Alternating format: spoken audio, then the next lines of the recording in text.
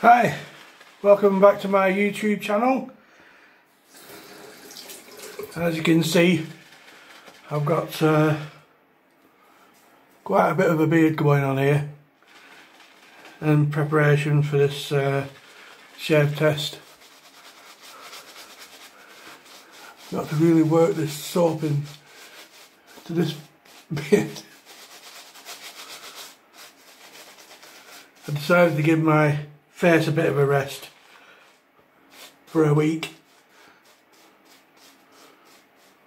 and because sometimes your skin can get a bit irritated by shaving every day, and I think occasionally just a bit of a rest does it good. Anyway, the soap I'm using this morning is the Pro White. It's got a really creamy lather, and it gets right into your skin, and it actually moisturises after I've shaved with this. Normally I would have to, after shaving I would normally have to moisturise my skin, but with this Pro White you don't need to bother. There's enough lanolin or ingredient glycerine in there.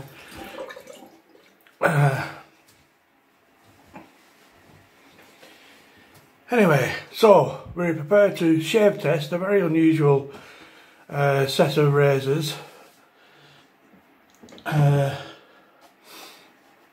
This is the, I'll just step back a little bit so you can see the full box. I'm not too sure what it's made, what wood it's made from, but quite well made. It's got a nice little dovetails, probably oak or mahogany, probably mahogany, but it's a nice case. Hinges are all intact, and all I've done to restore it is just to clean the top and sides with a very mild abrasive and polish, and then just applied some linseed oil and let it soak in for about 3 or 4 days, and then polish it up. That's it. However, inside we've got a very unusual set.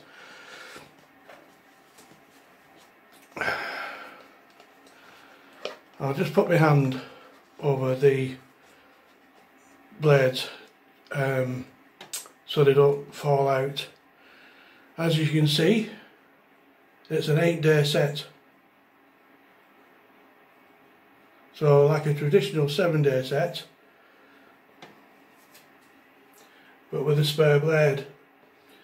And I can only think that the reason they would make an 8-day set is when it was customary, commonplace, to take your blades into the local barbers to have them honed. So if you had an 8th blade, that would act as a spare blade. So very, very, very clean inside. I don't think it's the original box. The reason I say that is because the razors are made for Thomas Lund, and they're easy to get out. They're really quite well made. You just go into the middle section and just lift it out. We're going to shave test number 1. I'll just put this box down before I drop it.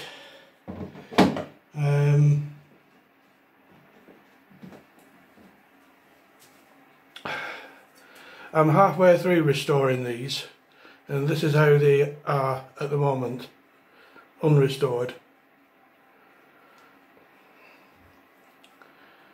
But they're not that much use. The pivot's quite tight. You can just see a little bit of tarnish at the bottom, a little bit of patina, and I don't actually physically polish it out with an abrasive. It just naturally polishes out as I'm rehoning the blades. The whole process will clean the blades. This is another example. These aren't numbered with the days of the week as normal 7-day sets. These are just numbered on the scales.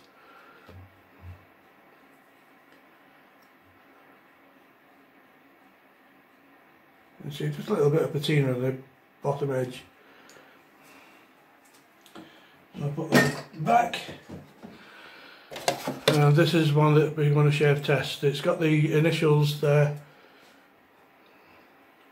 which are A, E, K, C. A, E, K, C.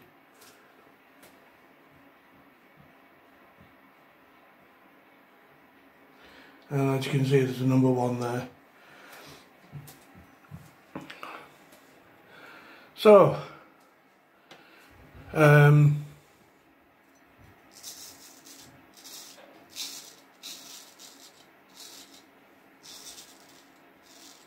reason why I think it's not the original box is because Thomas Lund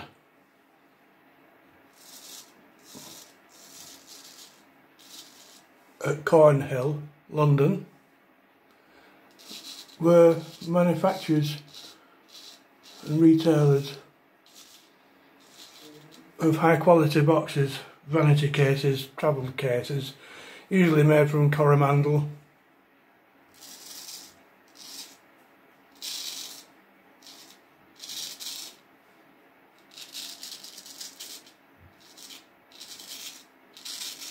Or walnut.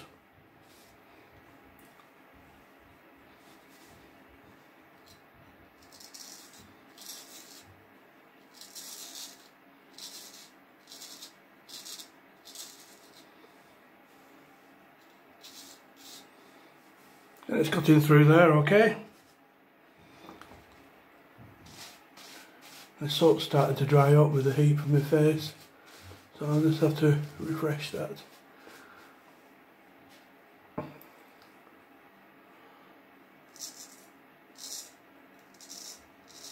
Oh yeah, that's better.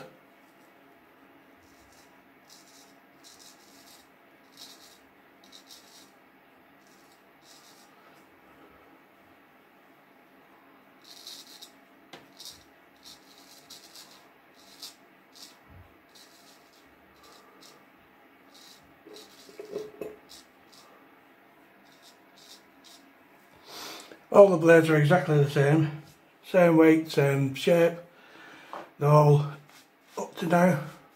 I've honed and restored up to number 3, 1, 2 and 3.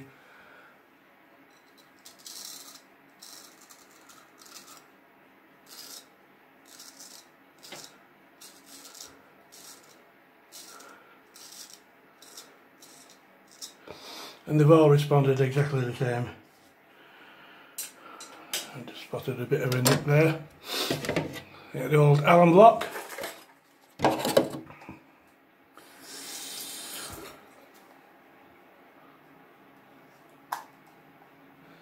So if any guys out there have a different opinion on why somebody should make an 8-day set as opposed to a 7-day set, then I'd be quite interested to hear. I'm always interested in a bit of history, you know, with these blades.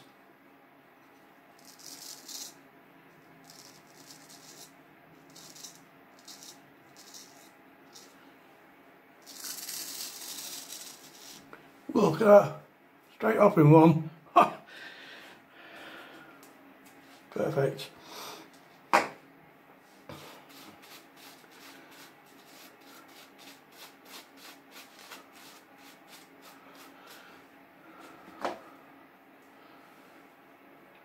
Stretch the old skin.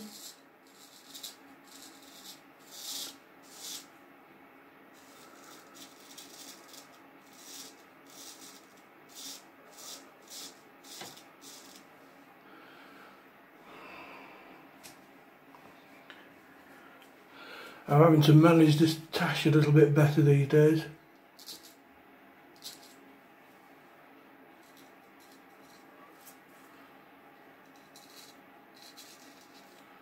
I think it's probably the longest it's ever been.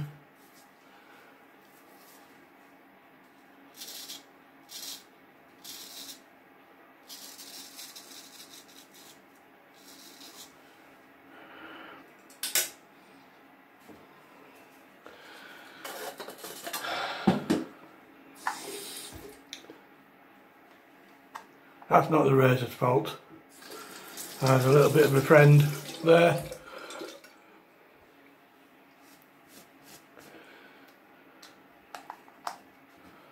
But usually this Allen block just stops it from getting any worse.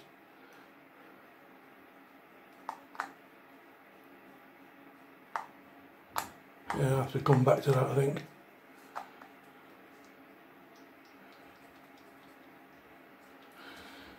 A little bit inconvenient, but there we go.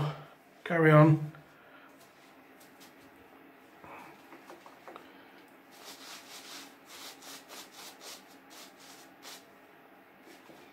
Let's see how it hacks away this.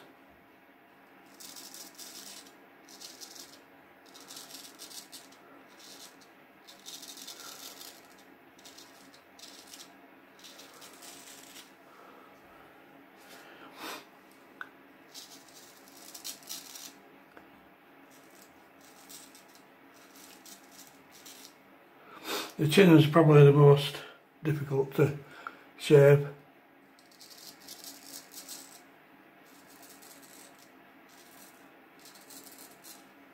As it's closer to the bone.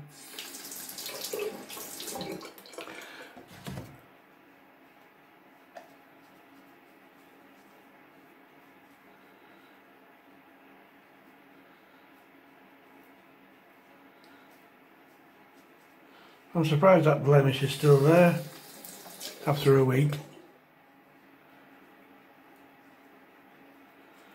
It normally dried up. How it is.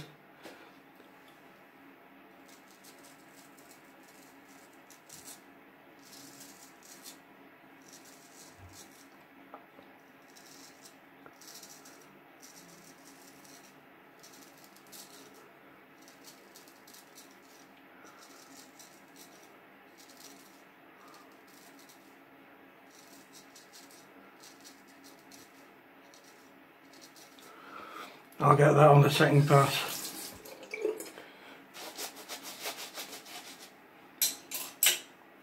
This soap's really drying up. I can see, look at all the flakes here. That's dry soap, not dandruff. Just dry soap. Probably something to do with the humidity in this bathroom.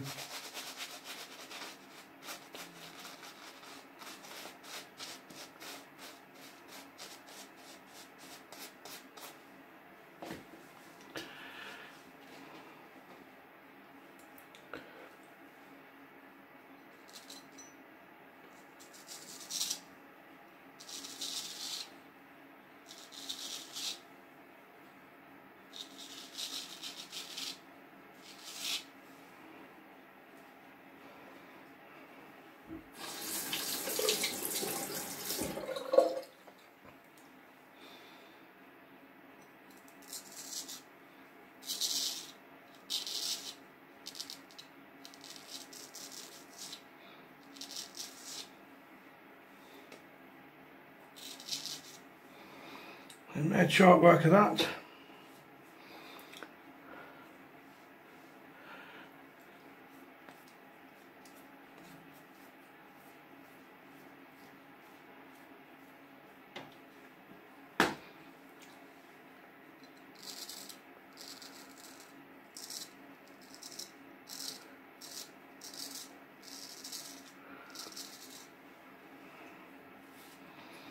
I think this cold weather actually dries your skin out as well. That's another contributory factor.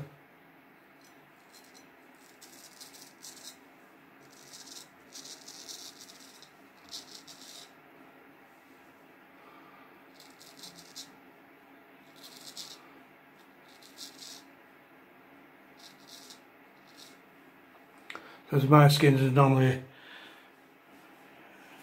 in better condition than this.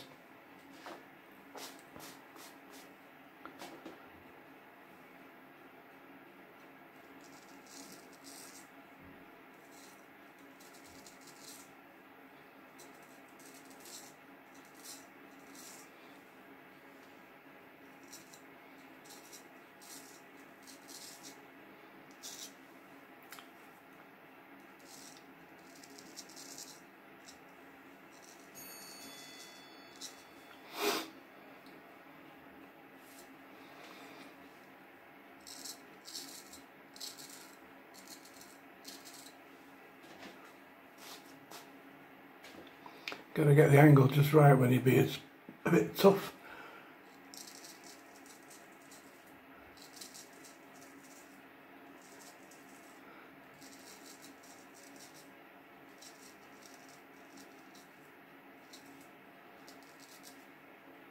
I'll get that later.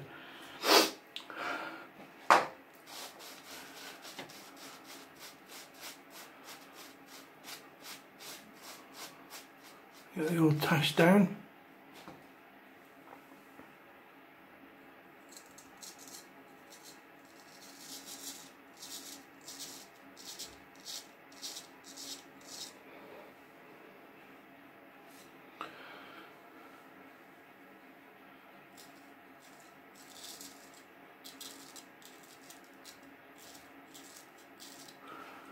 It's drying up as I'm looking at it.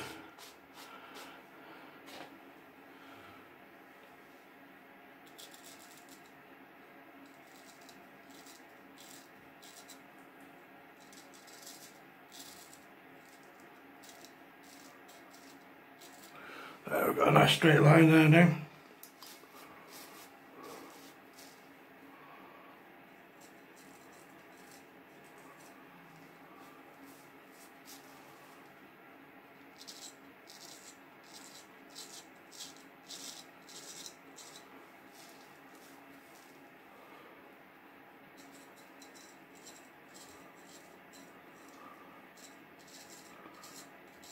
There we go, a bit of careful adjustment there.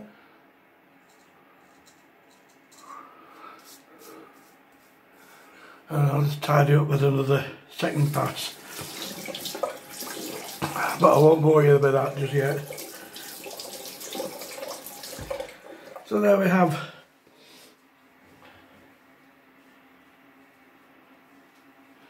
the first razor.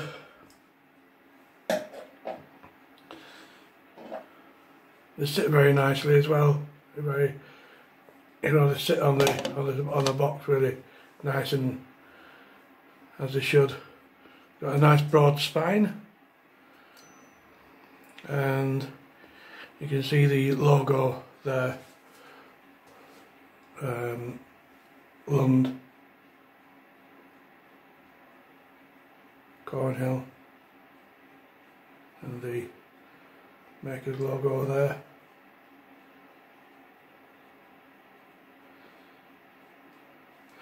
So there we have it.